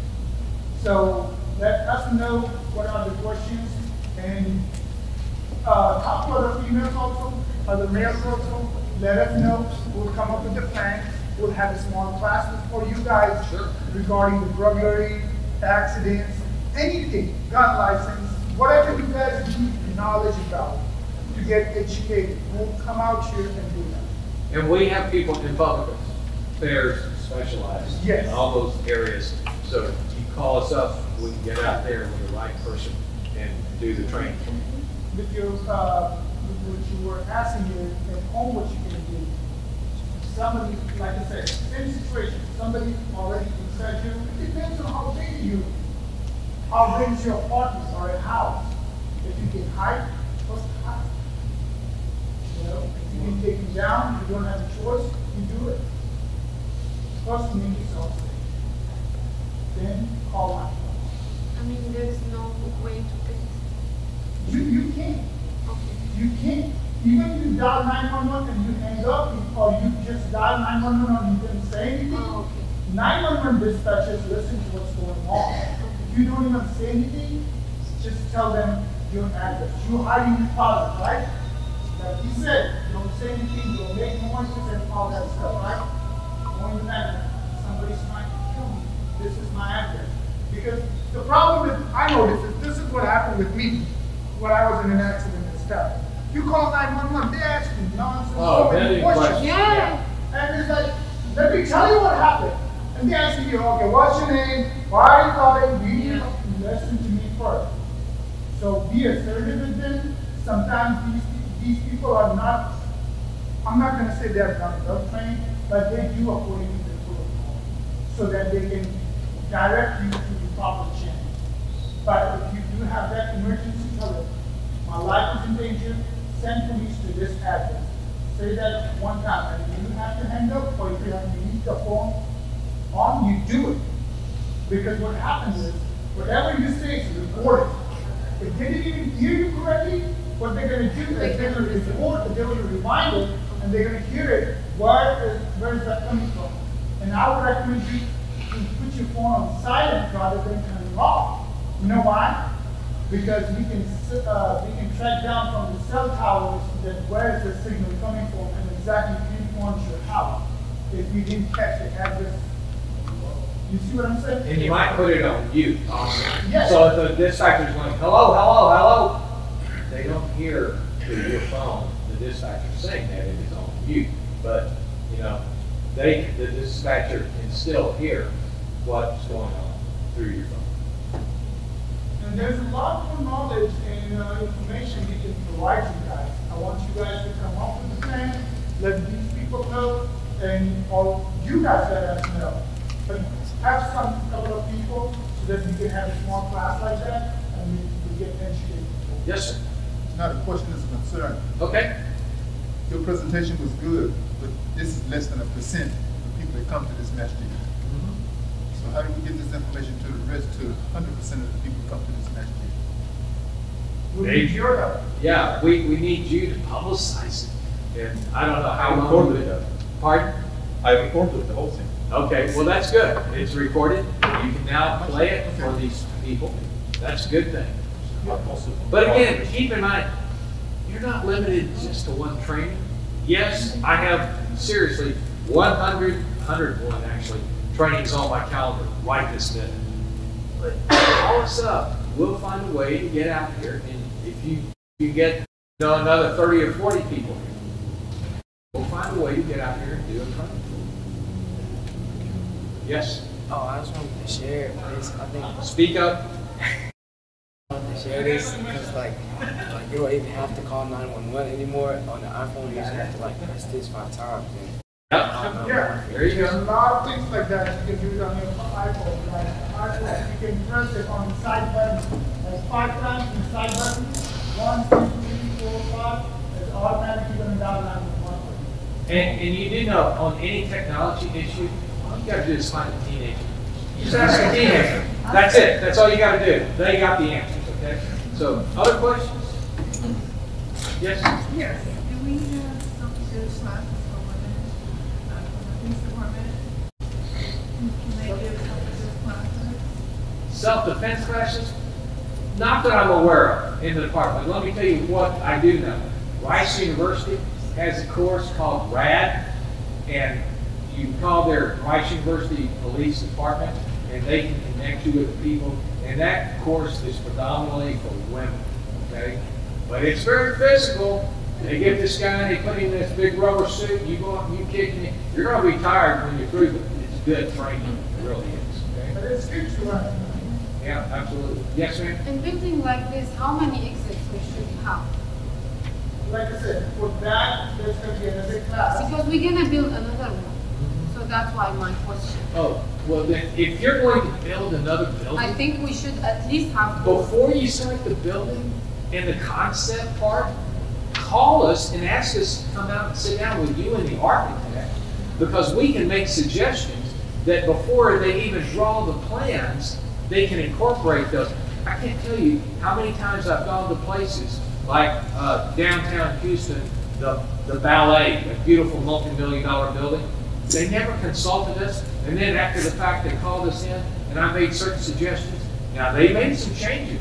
They spent some extra money that if they called us in at the beginning, they could have just built it that way originally. It wouldn't cost any more money. So please get us involved in the concept stage, and we'll be glad to share ideas with you. We have the plan. They already did the plan. Well, they haven't started building, yes. So the plan can still be changed. So that's yeah. my yeah, point. give us like a call. they can ask you to give us suggestion about the exit. Well, we can look at your plans and we can have a conversation and talk about things that we'd suggest. And then you can make a decision, So is that cost effective or not? Sure. Like I said, get this amount of people, let them come to us, and we will help them how to do that. We'll come up with a plan. Because there's no one way we can do it. It depends on what plan you guys have. And according to that, we'll even recommend you guys, there should be an exit point, there should be a back door, whatever you guys with the fire marshal, the law enforcement, and all of them, we are going to give you a good plan. Thank you so much. Well, thank you for your time, your attention. Anything we can do to help, again, my phone number is inside that brochure. If you got a problem, you need us, and you're not sure who in the police department to talk to, call me. I will get you to the right people. And thank you for your time. Thank you, everybody. Thank you very much.